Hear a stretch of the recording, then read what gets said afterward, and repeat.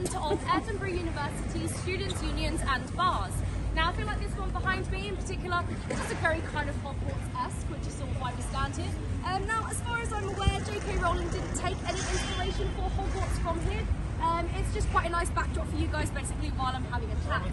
So the main reason we are here is because J.K. Rowling did actually go to the University of Edinburgh, but it wasn't until later on in her life that she actually got her postgraduate degree here. Now, for her undergraduate degree, originally she wanted to go to Oxford, but she didn't get it. And here she studied French and classics like Latin.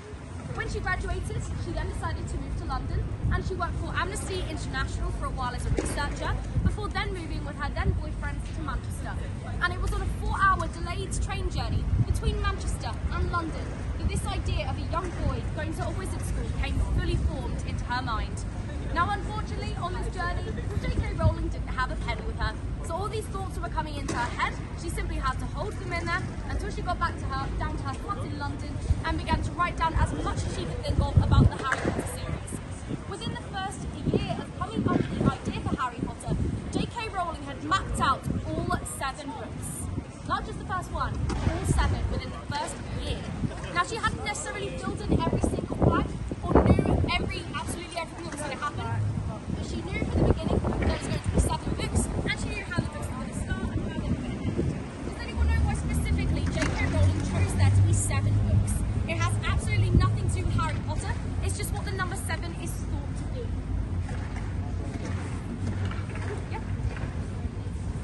It is supposed to be the most magical number, yeah. Is it Hufflepuff? Yeah, 10 points to Hufflepuff, yeah. So the number 7 is thought to be the most magically powerful, the most magical number. So J.K. Rowling chose there to be 7 books. She then includes the number 7 throughout the series, which is why there's 7 players on a Quidditch team, 7 Weasley siblings, 7 years at Hogwarts, 7 secret passageways out of the Hogwarts grounds. There's also 7 of those objects that you see in the Deathly Hallows, but just in case people haven't read or seen it, I'm not going to shout what they're called. Yes, there's 7 objects. So there's always 7 throughout the book, so next time you do read them, have a look for where all the 7s are. So J.K. Rowling then decided to move to Portugal. She saw an ad in the Guardian newspaper to teach English as a foreign language. She did this over in an area called Porto for 18 months. This is where she met her first husband, George Rantis, and had her first child, Jessica. Now, unfortunately, the marriage broke down, and J.K. Rowling described it as short and catastrophic. She took a restraining order, and she moved here to Edinburgh to be close with her sister, Diane, who was already living here. Another reason for J.K. Rowling moving here is because she'd sadly lost her mum. Her mum was diagnosed with multiple sclerosis, and in the 10 years before her death, she suffered incredibly badly with the disease.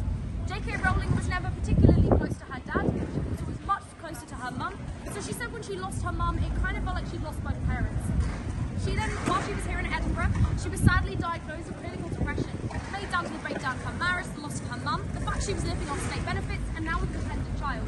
She described herself as being as poor as it was possible to be in modern Britain without being homeless, and then she later stated that she used rock bottom to rebuild the foundations of her life. But she actually decided to use this illness of depression to inspire some creatures that are in her books and her films. Does anybody know what creatures these are that were inspired by depression? The soul-sucking creatures. Hang on, let me see who's got the least amount of points so I can make up that. It's definitely Gryffindor. Any Gryffindors? There's one over there. Oh, yep. Okay, he was hand up. No. You said it. Dementors, yeah, 10 points to Gryffindor. Yeah, so J.K. Rowling always described depression as being more the absence of emotion rather than feeling sad as such, which is why the Dementors suck your soul till no emotion is left. Now, she said it could always be helped a little bit with something. Does anybody know what this might be that helped J.K. Rowling with her depression, but is also used to help with the Dementors? Happiness, very good guess. Not quite.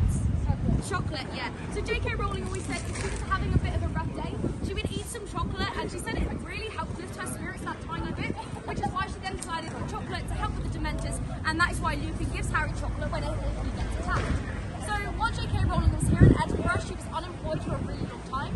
She lived with her sister before eventually getting on her feet, and she came to the university to do a postgraduate. She went on to do a postgraduate degree in education, and she went on to teach in schools around the city, mainly teaching French and Latin like her degree. But little did she know, her first degree in French classics would become a lot more useful to her later on in life, when she actually came to write for the Harry Potter books, as lots of names, places, characters, spells and potions all somewhat derived from classical languages.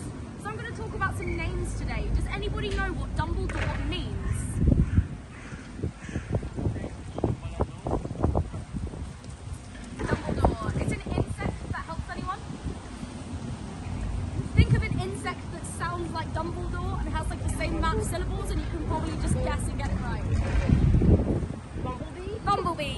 voice of Gryffindor. So J.K. Rowling always imagined Dumbledore to be really into his music and kind of like humming to himself in his office and just having a bit of a buzz about him and being a bit eccentric. So she found the name, so she thought of this idea of him being a bumblebee, and then she found the Anglo-Saxon word for it, which is Dumbledore. His first name, Albus, is Latin for white, and his